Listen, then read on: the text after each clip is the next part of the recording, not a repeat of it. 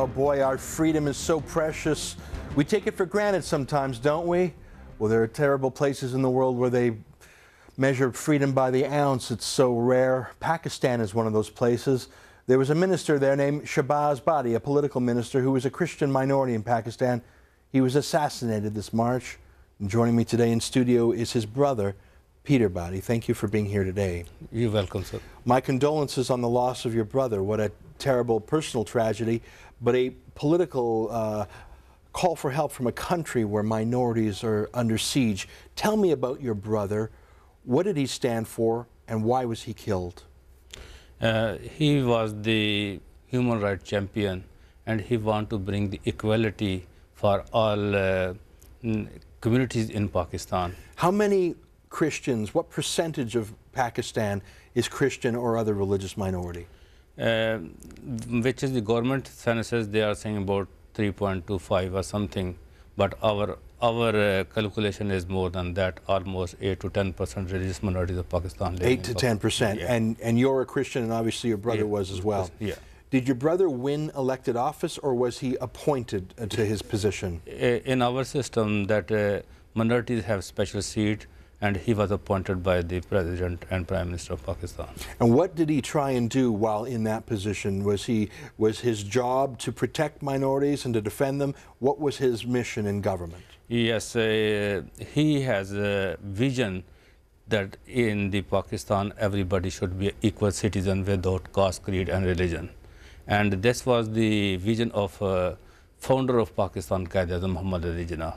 He wanted to fulfill the vision of himself and founder of Pakistan, Muhammad Ali Jinnah, that the state has nothing to do with religion. Everybody have free to go their mosque and temple or church or wherever worship a place. But unfortunately, after death of Muhammad Ali Jinnah, who was the founder of Pakistan, the other rulers prolonged their rule. They introduced other laws, discriminatory laws, which was affected especially the religious minorities of Pakistan. And my brother want to bring equality to all the communities, all the religion, to be an equal citizen of Pakistan. That was his mission. And is that why he was assassinated? Yes, because forces of Taliban and violence always threaten him that you have to stop their agenda, otherwise we can get killed, you can get killed. But he said, doesn't matter what I have to pay the price, I want to live with my community, I want to die for my community. And who killed him? Who killed him in the end? For our, we cannot specifically say that who killed, but those people are against Pakistan, those are involved in terrorism, those are in pro-Taliban Al-Qaeda, these people killed them. Now, you're a Canadian, you've been here for a number of years. Yeah. But your brother had a connection in Canada too. He was friends with Jason Kenney, an immigration minister, a friend of this show, and a friend, frankly, of human rights around the world. Yeah. Jason Kenney has proposed an Office of Religious Freedom that would look outside of Canada, that would help religious minorities in places like Pakistan and Egypt and other places. I know that your brother talked to Jason about these things.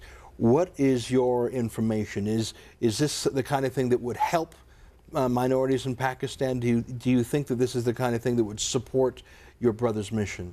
Yes, definitely it is a great idea. And before I talk further, I would like to thankful to our Right Honorable Prime Minister Stephen Harper and also Jason Kenney, that they put a lot of efforts to bring and highlight these issues. And the establishment of a Religious Freedom Office will make a big difference for the religious minorities of Pakistan. Well, let me ask around you, the world. Yeah. And now that's the goal, and I totally support that goal. Yeah. How would it work, though? I mean, Pakistan isn't the freest place. It's a place in almost a civil war situation. How can an office here in Canada actually make a difference on the ground in places like Pakistan or in dictatorships like Egypt? Yes, there are several ways to uplift the religious minorities of Pakistan. They can continue dialogue with war and terrorism to support Pakistan. They can economically uplift the religious minorities of Pakistan, those For example, poor class citizens, main problem of persecution and victimization is the poverty. If people get educated, they have good job, they are established themselves, there will be less chances to be persecuted. So Canada can play a big role to uplift the religious minorities of Pakistan economically, socially, and also it can help to the government with war and terror. Those people, forces of violence are active in Pakistan. With the dialogue of both countries, they can reduce the pressure of the extremism there. It seems to me that one of the roles this office could play is to just simply speak truth to power, simply speak the truth that our Foreign Affairs Department has not done before.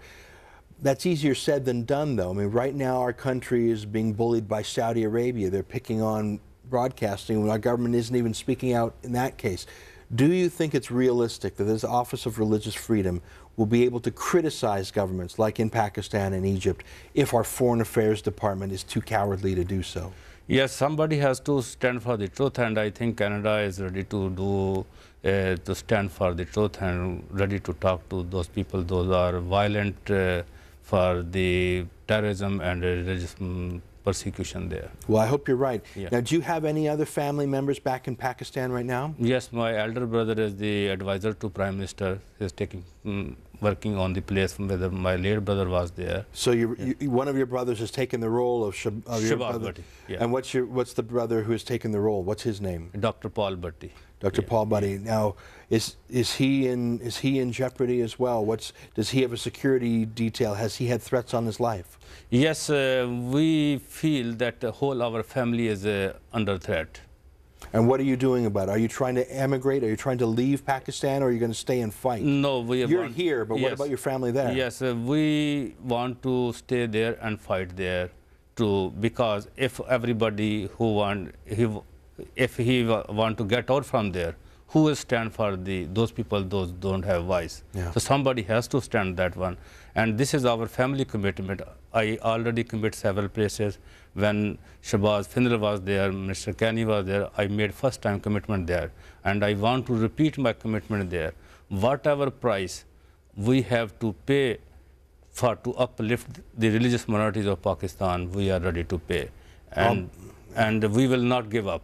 And we don't want to leave the legacy of our brother in vain, and we will continue on that one. That's our commitment for that. Peter, thank you very much for joining us today. Again, my condolences for the heavy price your family has paid for your fight for freedom. You're welcome.